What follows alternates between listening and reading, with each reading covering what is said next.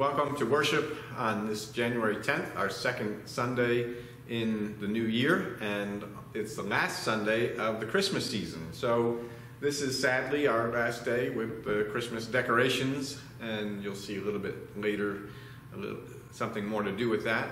But want to welcome you if you're visiting with us, and we're glad that you're here. Look at our website and learn more about our congregation.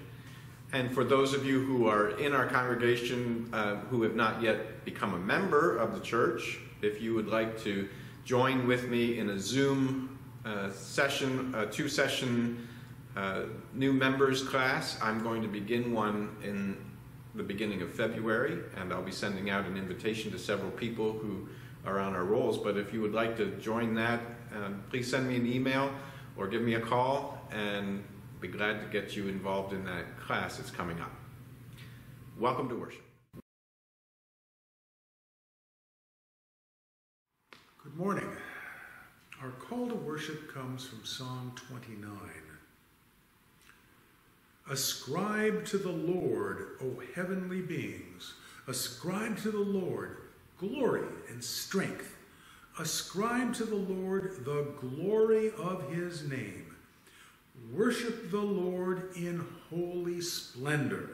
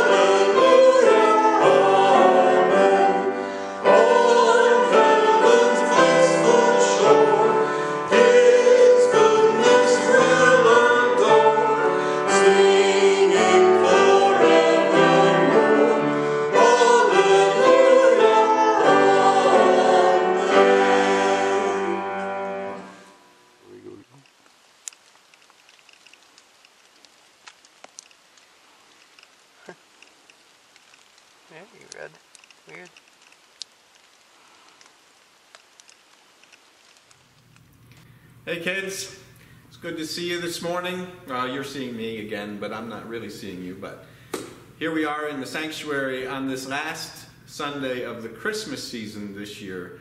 And maybe it's the same at your house. Is your Christmas tree still up, or has it already been taken down? Have you got your decorations around the house, or have you already put those away? Well, sadly, it's time to put them away here at church too. I'm in the church because this is winter, and I'm wearing a winter coat in the church. It's so cold.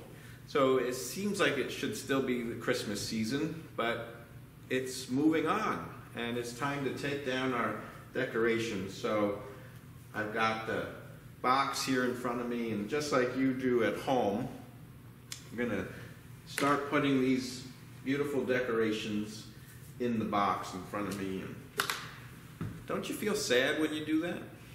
I always feel sad. I'm probably the last one in our house who wants to take down the decorations because it's such a special time of year, right? It's a beautiful time of year.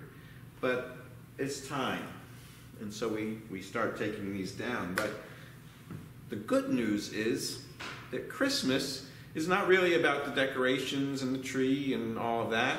Those are ways that we celebrate something that's always true, that never goes away, that doesn't get packed up in a box and put away and forgotten until the next year.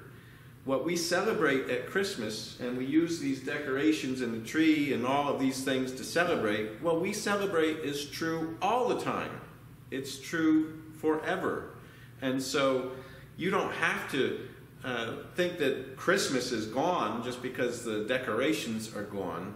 It's a truth about our lives, that Jesus has come, that Jesus has come into our life, and he is our Lord. And so we celebrate every single day who Jesus is. And even if we do put these away, and it's a good thing we do, because, you know, the tree would get dried out and turn brown, and of course maybe you have a plastic tree, so that looks okay, but it would get dusty, you know, it'd have to be cleaned and all kinds of things like that. But it's a special time of year when we celebrate something that is always true. And that is that God has loved us enough to send us his son, Jesus, to be our Savior. And so go in God's love today, and we'll see you soon in the next season of the Christian year.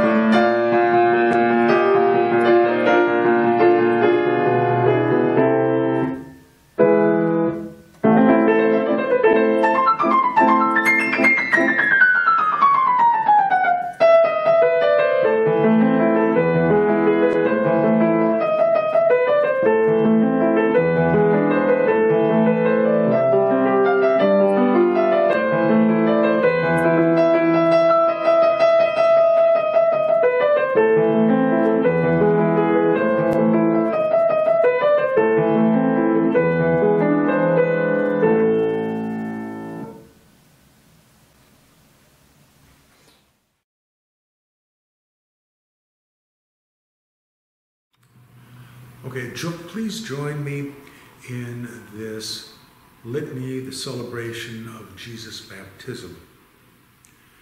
O Christ, by your epiphany, your light shines upon us, giving us the fullness of salvation. Help us show your light to all we meet today. Lord, have mercy. O Christ of glory, you humbled yourself to be baptized, showing us the way of humility. Strengthen us to serve you in humility all the days of our life. Lord, have mercy. O Christ, by your baptism, you cleansed us from our sin, making us children of your Father. Give the grace of being a child of God to all who seek you. Lord, have mercy. O Christ, by your baptism, you sanctified creation and opened the door of repentance to all who are baptized. Make us servants of your gospel in the world. Lord, have mercy. O Christ, by your baptism, you revealed to us the glorious Trinity when the voice from heaven proclaimed, "This is my beloved Son," and the Holy Spirit descended upon you like a dove. Renew a heart of worship within all the baptized. Lord, have mercy. Almighty God, you anointed Jesus at his baptism with the Holy Spirit and revealed him as your beloved Son.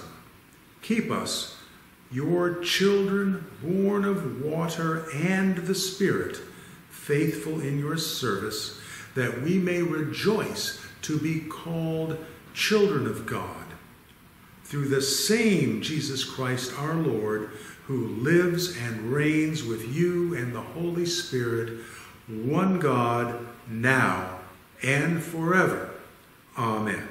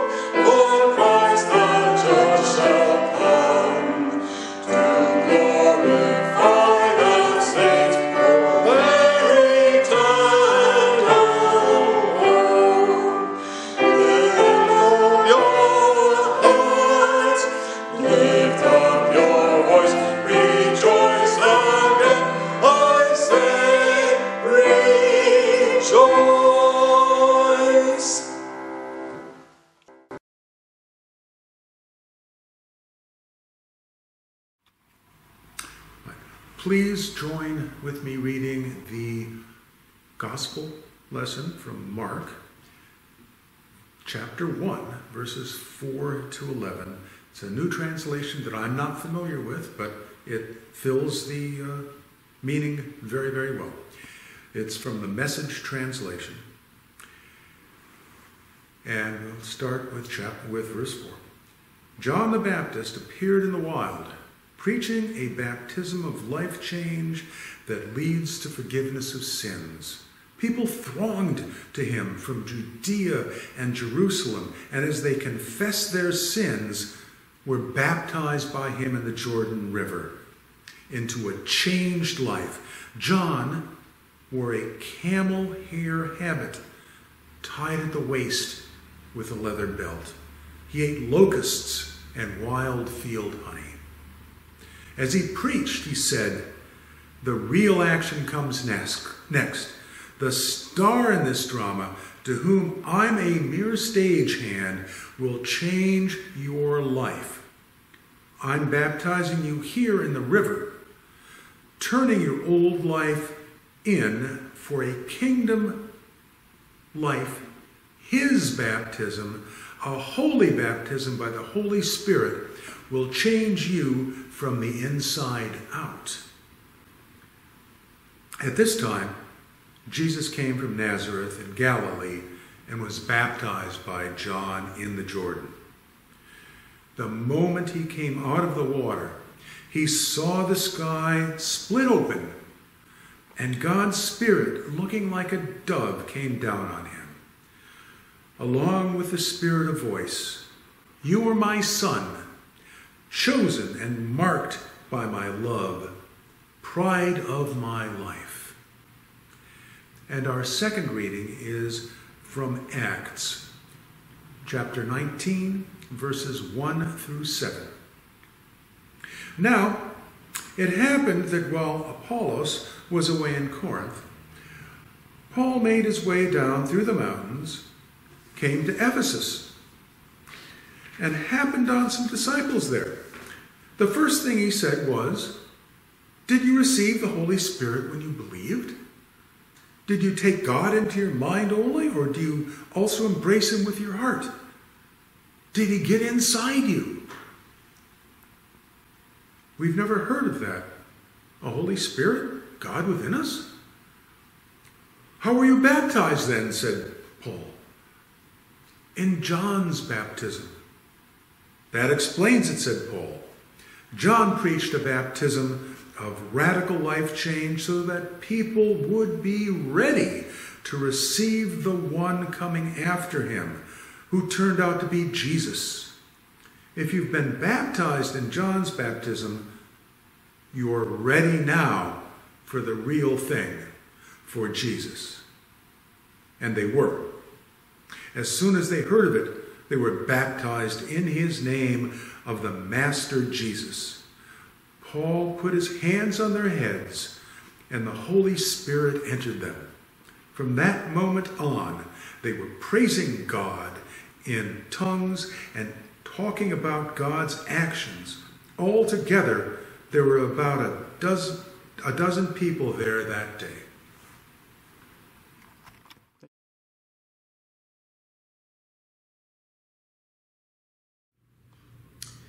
If you have followed the news beyond the really big stories that are going on in our world right now, the pandemic, of course, and our nation's political mess, you might have heard about a very strange happening in some remote locations around the globe. Do you remember the classic science fiction movie 2001: A Space Odyssey? Well, just like in that movie, strange monoliths have been found in remote wilderness locations, starting in Utah, and then in Romania, of all places. And there was one found in Colombia. We even had one here in California, but I don't think it was legitimate. Many of the monoliths just seem to be clearly practical jokers, taking advantage of the attention to that very first, more mysterious monolith in Utah. Whatever the origin of these monoliths may be, what I find fascinating is just how quickly a single mysterious appearance of a piece of metal standing in the Utah wilderness became worldwide news, alongside the huge news stories that are actually affecting us every day. John the Baptist seemed to capture the imagination and the attention of the people of Israel by a similar model to those monoliths. He appeared in the wilderness, but his strange appearance caught the attention of someone, and it quickly spread to become national news in Israel, so that people began flocking out into the wilderness to see John in all of his strangeness and to hear him speak. John was not a silent monolith, however, keeping his mysteries hidden. No, John was as loud as they come, declaring God's great mysteries that were about to be revealed.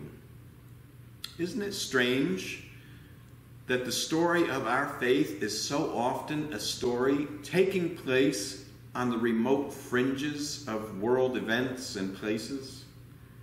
Israel as a nation was already a remote fringe of the great Roman Empire.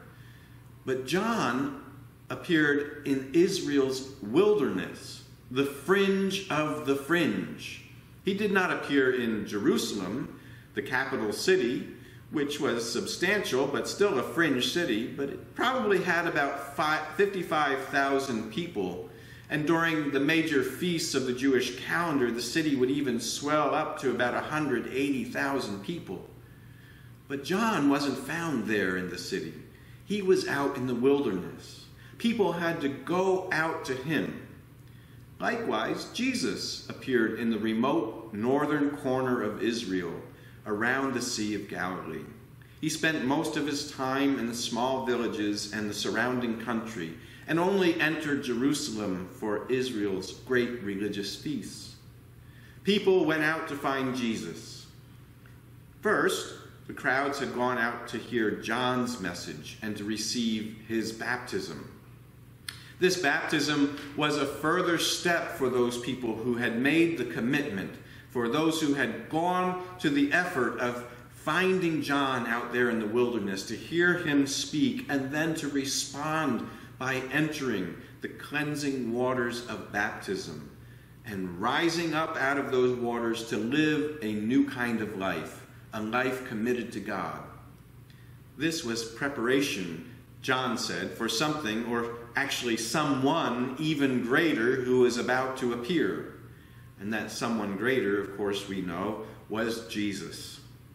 When the people went out to the wilderness to hear Jesus speak, they discovered that while they had made some effort to walk out to find him, God had also walked to meet them. And in fact, God had walked right into their lives. I think there is a reason that these things happened in the wilderness and not in the centers of population and power and commerce. John and Jesus call us to put aside the distractions and the demands of life and to walk with God, so that even if we have to return to live in those population centers, like Fort Bragg, where we make our living, we return to these great centers shaped now and transformed by God's will and by God's Spirit. John taught and baptized the people to follow God's will, and Jesus baptizes us with God's Spirit, who works from within us to transform our lives. Actually, I want to suggest that God's Spirit does not so much work within us like a carpenter who is trying to build something, as he does walk within us. I know that some of you are avid walkers. Some of you go as a group and walk on the coastal path together. I've seen you out there, and I know that you are not only walking out there together side by side, but you are out there talking and building relationship. You are walking and have created an interrelational experience of familiarity and of mutual love with those that you walk with.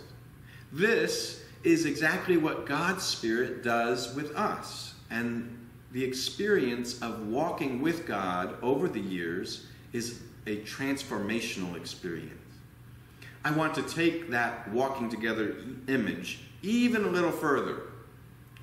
In the history of Christian theology, the relationship between God the Father, God the Son, and God the Holy Spirit, the three persons of the Trinity, is a relationship described with this beautiful but albeit very technical term. That relationship is described as a perichoretic union. That just rolls off the tongue so elegantly, doesn't it? What that phrase describes is the kind of intimacy shared by the Father, the Son, and the Spirit. An intimacy that is like walking or dancing inside of one another. The three persons of the Trinity are together one God through this perichoresis, uniting them as one being. When Jesus baptizes us with the Holy Spirit, he is inviting us into that eternal dance of the Trinity. This is what we hear Luke describing in our passage from Acts, when he writes, "Did you receive the Holy Spirit when you believed? Did you take God into your mind only, or did you also embrace him with your heart? Did the Spirit get inside of you?" God wants to walk and dance inside of you, and as you walk with God, you will discover that his Spirit will begin transforming your life. So you may picture the relationship as walking together with God's Spirit on our beautiful coastal trail in an intimate conversation with God, who is our friend. Or, if you have more skill than I do on the dance floor, you may picture the relationship as moving together with God's Spirit in an elegant dance, where God, of course, is taking the lead. Together, your movement creates a work of beauty. The union that God is hoping to create with you is like that union enjoyed even between the Father, the Son, and the Spirit themselves. Listen to this striking prayer that Jesus speaks in John chapter 17, his Gospel, verses 20 to 23. "My prayer is not for them alone. I pray also for those who will believe in me through their message, that all of them may be one, Father, just as you are in me and I am in you. May they also be in us, so that the world may believe that you have sent me. I have given them the glory that you gave me, that they may be one as we are one, I in them and you in me, so that they may be brought to complete unity. Then the world will know that you sent me and have loved them, even as you have loved me." This is God's hope for each of us. Consider this. God's Spirit is right now ready to walk with you, even more, to walk within you. You may need to put aside the distractions and go out to the wilderness where you can hear this call to a new life.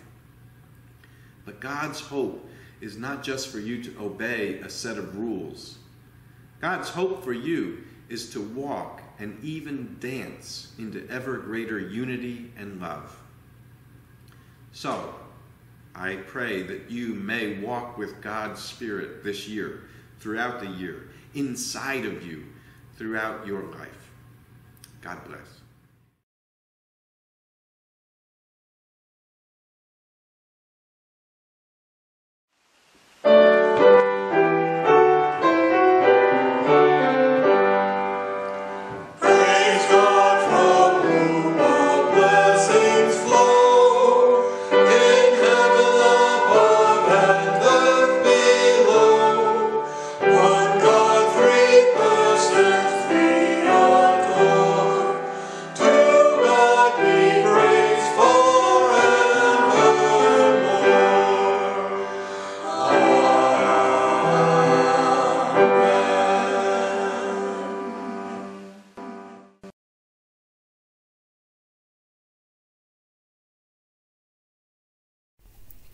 Almighty God, creator of all things visible and invisible, we are not a people of great world influence, but we have grieved this week as we watch the mobs assault our nation's capital and violently destroy property and pose for congratulatory selfies as if they were conquering liberators in those halls of public service.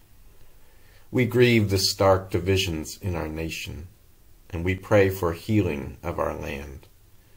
We pray for wisdom for the new administration to restore civility, dignity, and mutual respect. We pray for peace in our land, where so many have have bought into radical conspiracies and who flippantly consider civil war and who build private arsenals to defend or to attack their neighbors.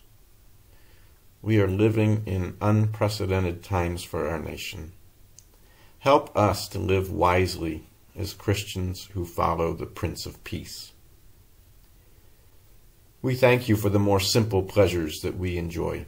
We thank you for the connections that we make with you through the material world of your creation.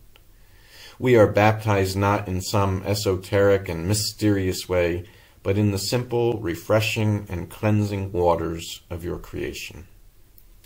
We enter into communion with you as we eat the simple elements of bread and wine. We encounter you, as St. Francis reminds us, in the sun and moon, and in the birds of the air and the beasts of the field. We see your face, as Mother Teresa taught us, in the eyes of the poor and the suffering in the world. We give you thanks, Lord, that we are everywhere surrounded by your presence and that we live in a world of your making. Make us mindful of this simple truth whenever we begin to think of the world or of the things of this world as our own property, or whenever we imagine that we are a self-made people. We are yours, and we rejoice in that truth. Give us confidence to trust in you in all things and at all times. When destructive forces seem to be undermining the peace that you intend for the world, take away our fear. Take away our fear when we experience pain or illness in the body, knowing that our bodies are not our own, but they are a part of your creation, and you are redeeming all things through Christ. We pray now for those who are facing difficult times in our community. Lord, in your mercy, hear our prayers.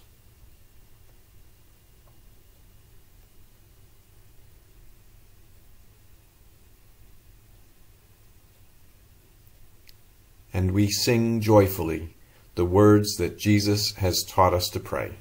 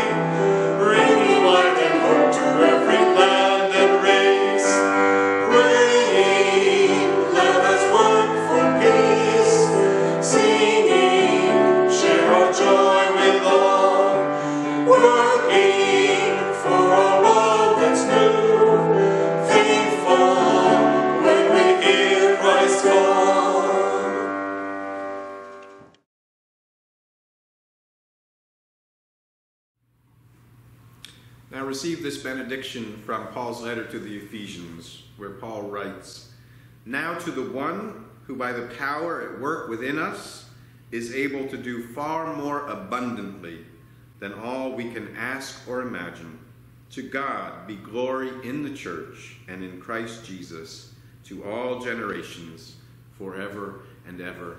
Amen."